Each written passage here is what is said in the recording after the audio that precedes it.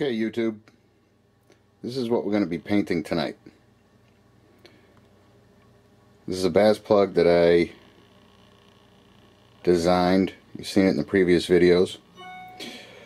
These are a couple of different colors that I've come up with. I think we're going to stick with the straight bass tonight. I don't think we're going to get anything too crazy as far as doing anything like this.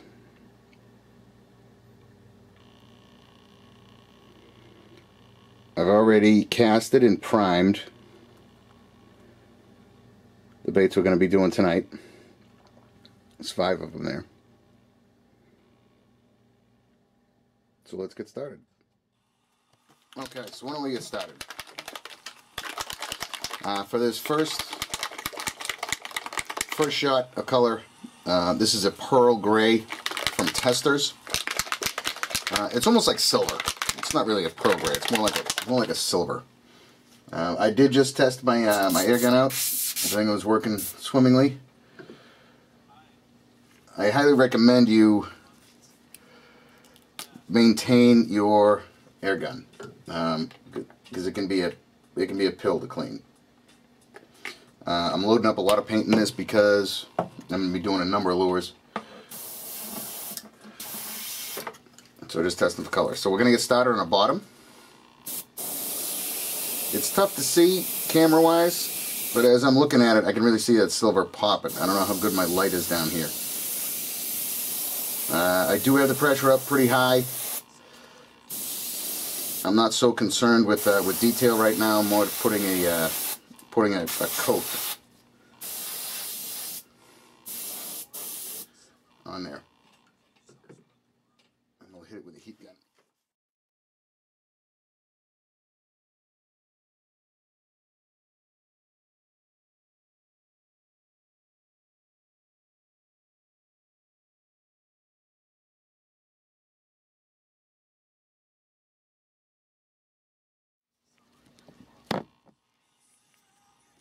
Just the camera, sorry.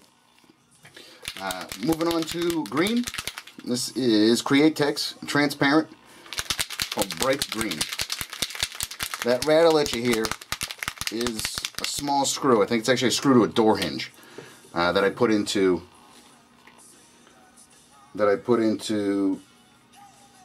the paint vials. It just helps mix up a little bit better. So a little test spray. We have color. Okay. Now we're only going to come down about halfway. We're going to cover the back, up in between the eyes. We're going to do a little bit of the mouth. Easy on the gill plates because they're going to come back with red. And like I said, we're just going to go easy on color. It's layers. It's not jacking it full of paint. So trigger pressure on your gun. This is a 2-stage gun, so nice and easy.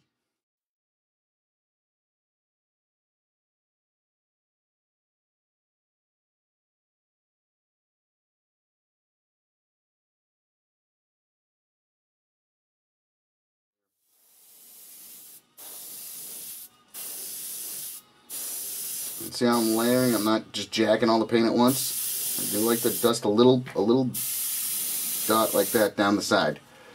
I just think it adds a little bit of texture and a little bit of color to it. I like the way that looks. Okay, moving on, next color. Okay, onto the red. This is a stand I got from, I believe it's called, not Hobbytown, Hobby King, out of, I think they're based out of Florida. They might be all over the place, but I bought them online. They're super cheap. I think they're under $3 a piece, like $2.66 a piece. It's nice because you're not handling the baits and you can kind of get in any angle with them. It's a good idea to pick up a couple of these. So what I'm going to do is I'm going to get into these gill plates. I'm not so concerned with the detail on them so much. It's just more of like a shot of color. So don't anybody yell at me when my detail isn't all that great. I'm still learning.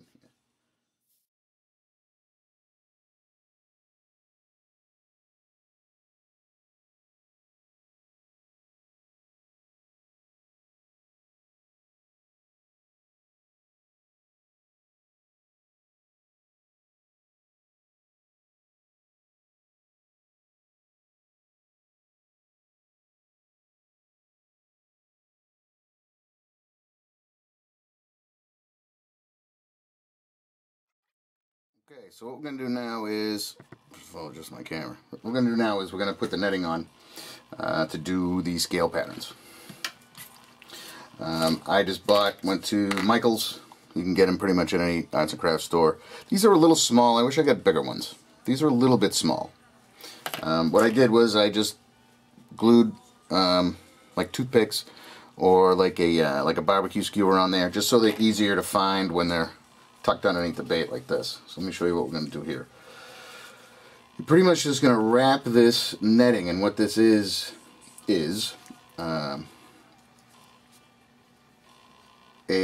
like a bathroom sponge, a poof ball or a loofah or whatever, however you want to name it. And when you open one of these things up, they end up being like 6 feet long. It's amazing.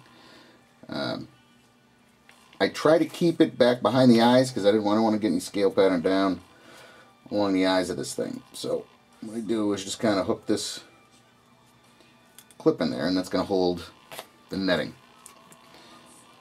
I get a little bit of extra here. I probably could have trimmed this a little bit better, but for informational purposes it'll be fine. And what you want to try and do is get this, you want to pull it nice and tight so you don't have any wrinkles or nothing kind of crappy looking in there. You want it to, you know, if you're gonna do it, do a good job. So I'm gonna pull it back here.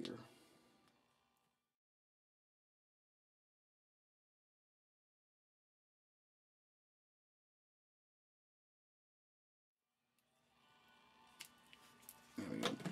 I'm okay with that.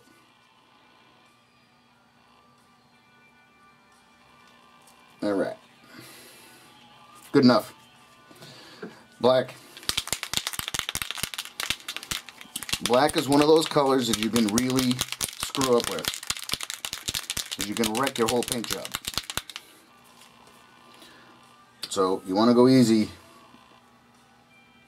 when you're using black. You don't want to go super heavy. You want to just kind of dust in the scale lines, okay?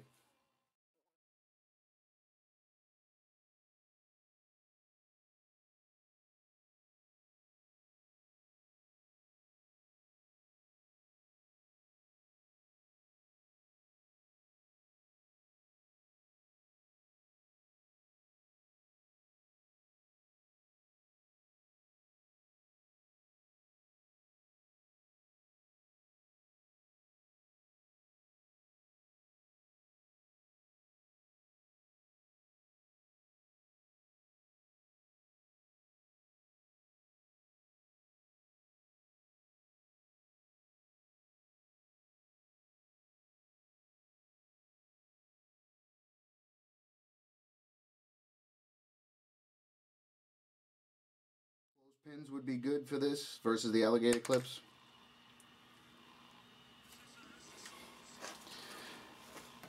See if I can get that to focus.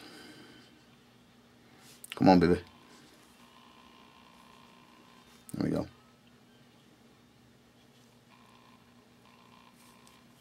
So you can see those nice scale decals in there. So, decals. Scale impressions. So I'm going to go back with the black. AC/DC song. And I'm going to cover where those scales end.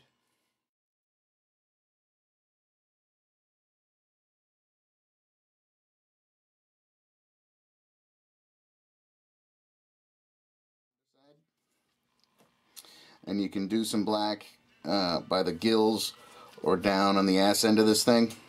You can do that. I don't. I've done it. It looks pretty cool actually, but I'm not a giant fan. So that's basically it. That's our, this is our deal. Come on now, focus. As you can see, it's relatively simple. I got a couple more to bang out, so we'll go from there. Then we'll get to doing some epoxy on them, and I'll bring you back for that. Alright, getting ready to finish now. This is 30-minute epoxy. And if you look at this little cup that this little gadget that I have here, what that is is leftover epoxy.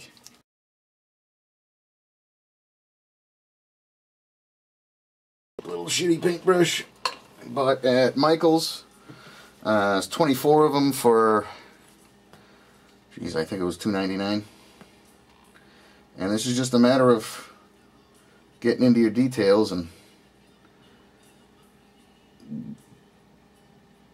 long strokes are better because it's going to relieve some of the bubbles that you're going to have from stirring.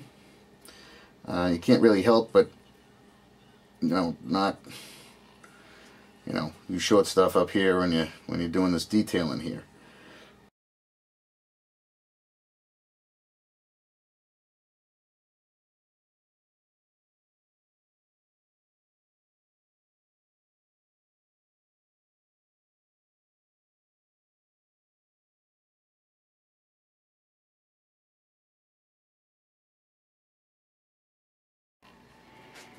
Okay, so here's what we got.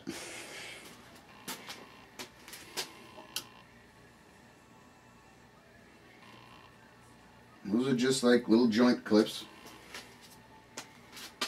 I'll give you a better description in a second.